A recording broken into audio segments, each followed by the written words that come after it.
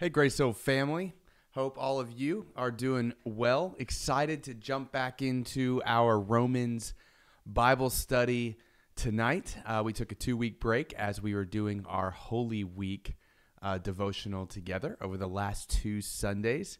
And now it's time to jump back into the book of Romans. We're going to be finishing up chapter 12 today.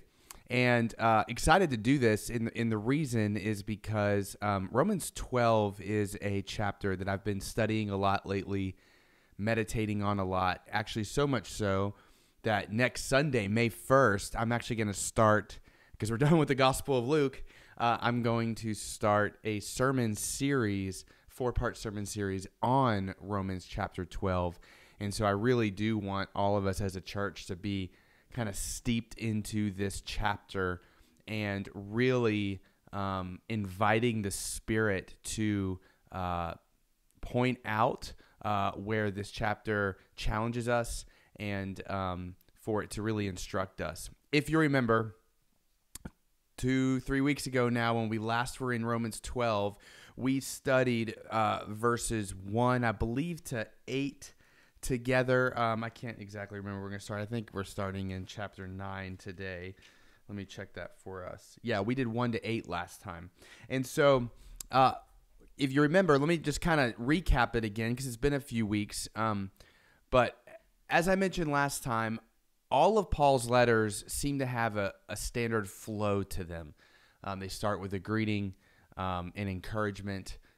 Then Paul goes heavy into theology. There's something in particular he's trying to teach them about God and the gospel and who Jesus is. So it gets very theological. And then at the end of his letters, he always shifts over and he gets very practical and he gets into application. And so what he's trying to do is show you how the theology that he just unpacked for you will actually impact the way that you live your life. And so Paul's always doing that. And Romans 12 really marks the start of that in the book of Romans. Obviously, Romans is a very theological letter. And in Romans 12 and then in 13, 14, 15, he gets very practical about how everything he just talked about in the previous chapters really applies to your everyday life. And so today in the verses that we're going to read, verses 9 all the way down through 21, Paul's very practical. It's almost like Proverbs, where he's just tossing out some instructions and commands. You know, he's like, man, make sure you're doing this, make sure you're doing that, make sure you're doing this. And so we're going to kind of walk through all of them. But remember, next Sunday, May 1st, I'm going to start a sermon series on this where we're really for 4 weeks going to dig into this as a church. So hopefully through this and also our sermon series, we really can grasp what Romans chapter 12 is trying to teach us. Let me remind all of us by reading it where Paul begins in this chapter. And here's what I want to do. I want to read the first few verses. We studied them at our last Bible study. I want to read the first few verses, remind us of what Paul is saying. Then we'll dig into our verses for today. But the important thing that we're going to need to do today is keep in mind the gospel context that undergirds all of the commands that Paul is about to give us. All right. And that's the one thing I want to make sure that we do in this Bible study is that we kind of make sure that the gospel context is always being highlighted because it gives us the why behind these commands. And it also gives us the how behind these commands. Let's be reminded where Paul starts. Okay. Romans chapter 12, verses 1 and 2. This is where he starts the chapter. We studied this last time, but this has a reminder. Paul says this, I appeal to you, therefore. So real quick, Paul is saying, in light of chapters 1 to 11, in light of everything that I just discussed and taught you through the previous portions of my letter, here's now my command, my instruction to you. So I appeal to you, therefore, brothers, on the basis of chapters 1 to 11, by the mercies of God, to present your bodies as a living sacrifice, holy and acceptable to God, which is your spiritual worship. Do not be conformed to this world, but be transformed by the renewal of your mind, that by testing you may discern what is the will of God, what is good and acceptable and perfect. Now, we studied this last time, so I'm not going to go super in depth here, but just as a reminder, here's what Paul is saying. He's saying, in light of everything that I just taught you through the earlier parts of my letter, I'm instructing you, I'm commanding you, God is commanding you. He's inviting us to present our bodies as living sacrifices. To basically say, okay, God, you have purchased me by the blood of Jesus on the cross. You have saved me. You have rescued me. You have brought me into your family. You have adopted me as a son or a daughter of God. Therefore, I am now going to offer you my entire life. I'm going to offer you my body. I'm going to offer you my life. I'm going to offer you my gifts and my skills and my abilities and my time and my money and everything that I have. I now give to you as a living sacrifice. And so he's saying, hey, we need to be transformed by the renewal of our minds. We need to understand what God has done for us and how that changes our life, so that we're no longer living our life in the way that the world lives it, but we're living our life in the way that God wants us to live it.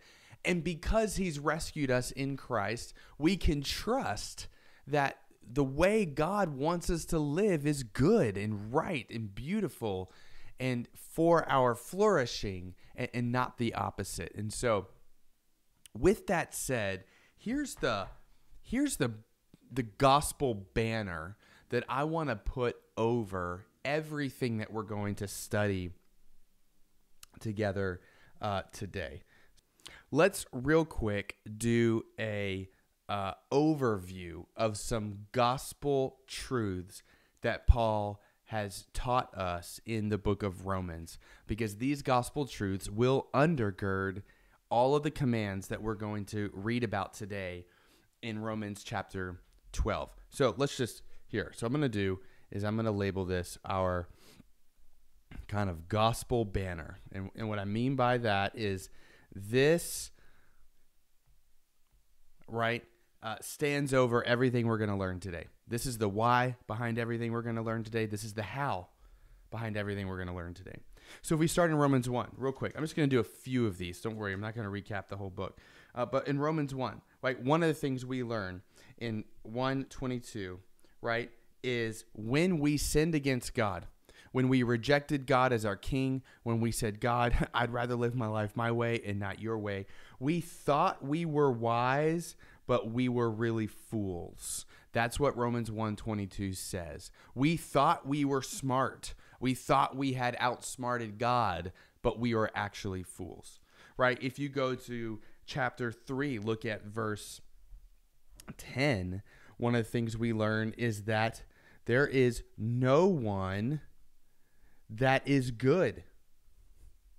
We have all sinned. We've all sinned against God. We all deserve his judgment and condemnation. There's not one person that's better than the other. One of the things the Apostle Paul does in his theology, the book of Galatians here in Romans, is he evens the playing field. He said every single person is condemned under the law equally, and therefore we need the same amount of God's grace in order to be saved. All right, so those are important things. Romans chapter 5, verse 8, right? It tells us that while we were still sinning, Christ died for us.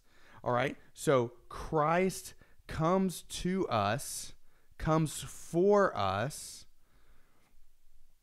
while we were sinning, right? We were sinning. Got to fit it in there.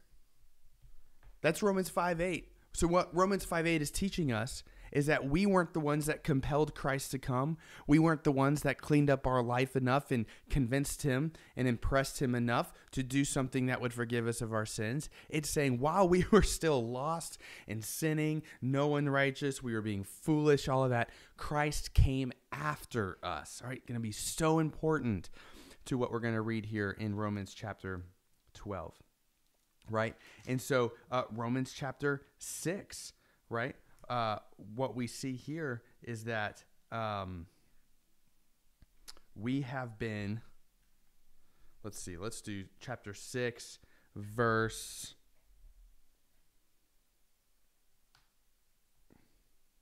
let's do 3 to 4, right? Is we are united with Christ in his death and resurrection, meaning when Christ went to the cross, we went to the cross and all of our sins were paid for.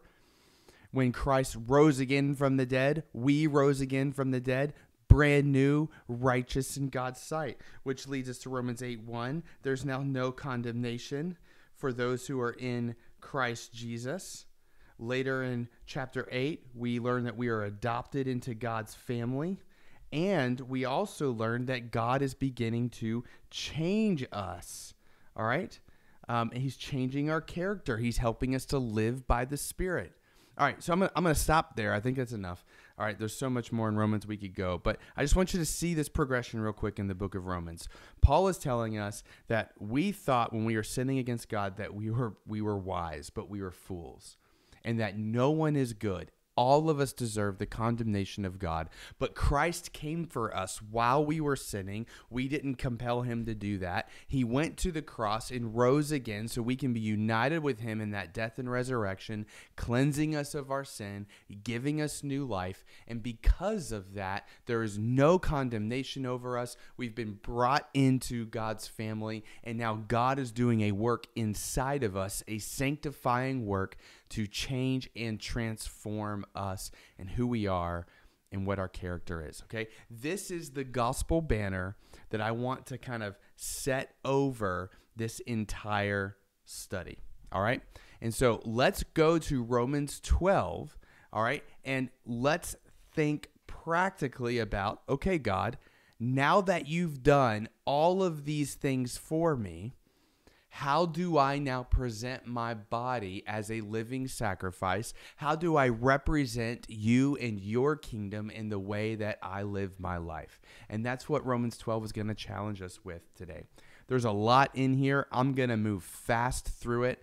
And my encouragement to you is to be thinking through which of these commands and instructions are of most challenge to you, and the ones that you might need to examine yourself and seek help in seeing these being lived out in your life. All right, so there's our gospel banner. Let's dig into the practical part. We'll start in Romans 12, verse 9. Paul says this, "Let love be genuine. Abhor what is evil. Hold fast to what is good." Now, what's important about this verse is Paul is giving us a helpful definition of what genuine love is. All right, and there's other parts of the Bible, 1 John, that teaches us what love is. It's when we're willing to lay down our life for our brothers and sisters. But also this idea of genuine versus artificial love. And one of the things that Paul is saying is that love is genuine when we hold fast to what is good and we reject and abhor the things that are evil. That sometimes we may not want to hold fast to our faith, hold fast to our beliefs, hold fast to our values, our morals that God has given us, because there are people in the world that reject that, and they would see it as unloving for us to hold fast to the things that we believe are true and good and right. And one of the things that Paul is teaching us here is that genuine love always holds to the truth. Genuine love always holds fast to what is good and rejects what is evil. Now, this is one of the verses in the Bible that I think gets taken out of context a lot. And I've seen it a lot lately, especially in this social media age. Christian leaders really like to go after each other on social media platforms. And one of the things that I see is this verse tossed around as kind of a verse that provides a justification for treating people poorly because they might hold to a belief, or they might accept something that another person finds to be bad or evil or sinful. And so this verse will be used to say what genuine love is to hold so strongly to the truth and to what is good, and to abhor so strongly what is evil, that you actually have justification to treat the person who you disagree with in harsh and mean ways, because you are holding fast to the truth. Now, I do think Paul is saying that genuine love always holds to what is true, always holds to what is good, and rejects what is evil and sinful. But I think, as we're going to see through the rest of chapter 12, what Paul would completely reject is this idea that this verse gives you the license to be mean, to be harsh, to be condemning towards people who disagree with you. All right? And I think that we're going to see that in this verse. Let's keep going. Verse 10. Love one another with brotherly affection. Outdo one another in showing honor. So Paul is now getting kind of into the church as we live life with one another. How are we going to treat one another? And he says, love one another with a brotherly affection. So brotherly affection meaning a kind of affection where you're committed to each other. You're family now, right? And so we don't kick family to the curb. We don't treat family poorly, right? We band together. We watch out for one another. We care for one another. And so when you see brotherly affection, I want you to see a committed affection. All right?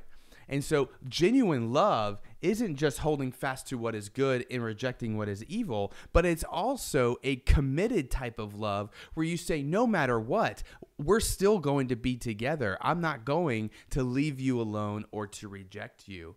And actually, let's dig into the relationship a little bit more. The command is outdo one another in showing honor.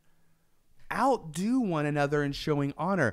That in the church, we should be encouraging one another in such a way where we're trying to encourage others more than they are encouraging us, and they are trying to encourage us more than we are trying to encourage them. And so this is kind of giving us a snapshot of a culture of people where they're committed and they are seeking opportunities to care, encourage, and honor one another. It's a group of people where we're always building each other up.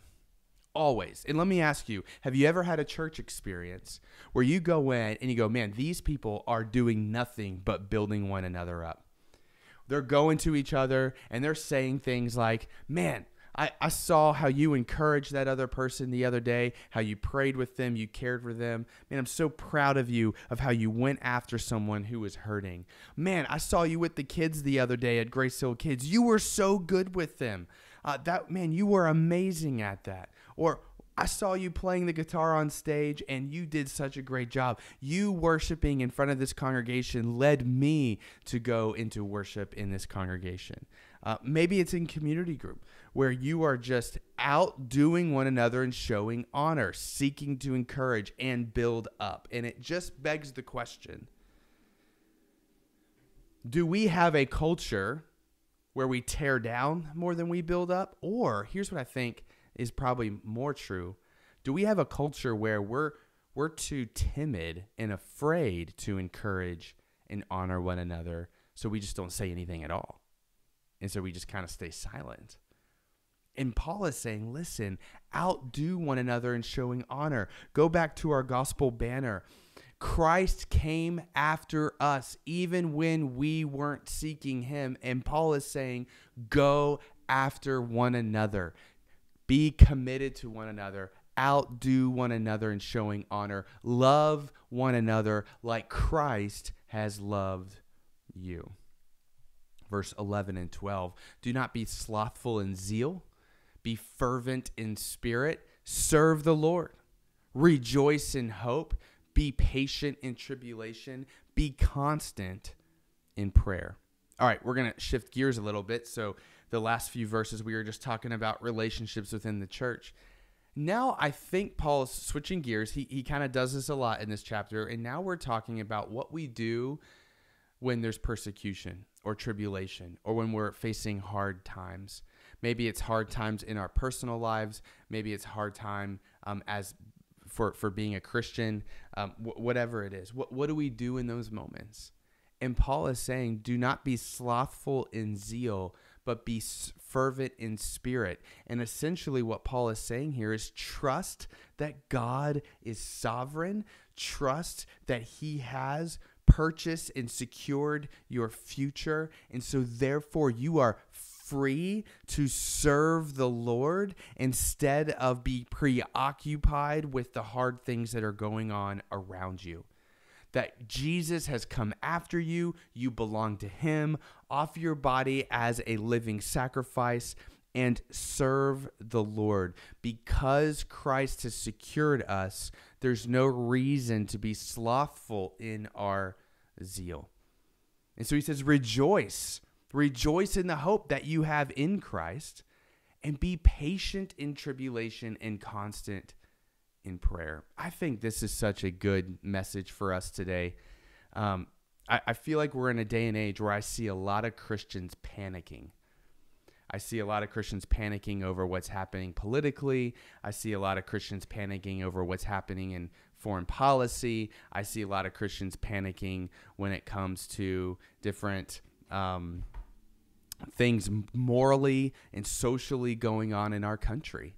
And Paul is saying here, whoa, be patient in that stuff. Be prayerful in that stuff. Rejoice in the hope that you have. As a Christian, here's the deal. We have no need to panic because Christ has come after us. He has changed us. He has purchased us. He's adopted us into his family. And so we can be a non-anxious presence in a very anxious and stressed out world. Christians don't need to panic over who's president. Christians don't need to panic over the moral decline of our society. We need to be engaged in that, and we need to hold fast to what is good and true and abhor what is evil, but we don't need to panic because Jesus is on the throne. We actually are commanded here, rejoice in hope, be patient in all of it, and constant in prayer. Let's keep moving. Verse 13, contribute to the needs of the saints and seek to show hospitality. And so I think in the midst of this, again, it's we're switching gears a little bit, but it's just another command to continue to serve the Lord, continue to invest in the church. I think this is a command in verse 13 to be invested in your local church that's doing the local work of proclaiming the kingdom of God and the gospel. And so we need to contribute financially and also with our time and gifts and skills into what is going on in the church. And we need to seek to show hospitality. Our call as Christians is to be representatives, ambassadors of the kingdom of God. And so by contributing to the work of the church in that work and also showing hospitality to our neighbors, we are representing God's kingdom. And so this is almost a response to the previous verses. Well, one of the ways I think we show patience in tribulation and we rejoice in hope is through investing in the work of the church and being hospitable to our neighbors that are around us instead of panicking, instead of sheltering in place, instead of getting angry at the world around us for the direction that they're going, but instead push into the church, show hospitality to the neighbors, be patient and prayerful in all of those things. Bless those who persecute you. Bless and do not curse them. We are commanded to serve those who are persecuting us, to serve those who think that Christians are annoying, to serve those who don't accept our morals or our values, but rather we're commanded to bless them and not to curse them. So we are not allowed to talk badly about people around us. Whether they're rejecting what we believe in the world or whether they're inside our church body, we are told to outdo one another in showing honor and to bless those outside who persecute us, not to curse them. So I just want that to sink into us. We are not allowed as Christians, by command of our Lord and Savior, we are not allowed to speak badly about people, period. Period. And why? I mean, let's go back to our gospel banner. Why is that? Because all of us were outside the kingdom of God at one point. Fools. We thought we were wise. We thought our morals and our values and our beliefs and our worldviews were the best. But Romans 1:22 says, no, you thought you were wise, but you were a fool. And there's no one that's good. And the only reason that you are included in the kingdom of God and have been adopted into God's family is because in God's loving mercy and grace, he chose to come after you while you were still sinning. And so in the same way, fam, listen up. We are called to do the same thing. We are called to be a blessing to the people around us, to go after them, to explain the hope that's in them, not to curse them. I mean, where would any of us be, fam? Listen, where would any of us be if Jesus, instead of coming after us, just decided to curse us? Oh, praise God that he is more gracious than that, and he calls his church to be more gracious than that as well. Verse 15, rejoice with those who rejoice, weep with those who weep, live in harmony with one another. Do not be haughty, but associate with the lowly. Never be wise in your own sight. Why can't we be wise in our own sight? Well, remember Romans 1. At one point, we thought we were wise, and we were actually being fools when we rejected God. And so there is a call here in how we love one another in the church and also how we love those outside the church to be very humble, to be very gracious, to be very delightful to be around, where we take the feelings of other people seriously and that we join them in their rejoicing and we join them in their weeping. We seek to live in harmony with one another. So what this means is that we work hard to reconcile through conflicts. What this means is that we don't give silent treatments. We don't emotionally punish one another or people on the outside. We don't exaggerate things that happen to make ourselves look good. We don't talk bad about people. I mean, live in harmony with one another. Don't be haughty, but associate with the lowly. The Church of Jesus Christ is commanded to go after the most vulnerable in our town, the people that everyone thinks does not deserve a blessing or does not deserve a handout. And one of the reasons why Jesus is so passionate about this, about us going after the poor and the marginalized and the vulnerable, is because he wants us to see that that's who we were and he came after us. Romans 5. That's who we were and he came after us. And so if we ever adopt this attitude of like, well, you know, we don't want the poor to kind of mingle with our congregation, that might be uncomfortable. We don't want, we're uncomfortable with dealing with a certain segment of the population. Jesus is saying that might be a red flag, that you're kind of haughty, that you see yourself as better than them. And that's anti-gospel. I mean, if we go back to our gospel banner, there's nothing more anti-gospel than a follower of Jesus thinking that they are better than another person. Why? Because no one's good. For a follower of Jesus to believe that they are more deserving of God's grace than anybody else, because Romans 5:8, he came after us while we were sinning.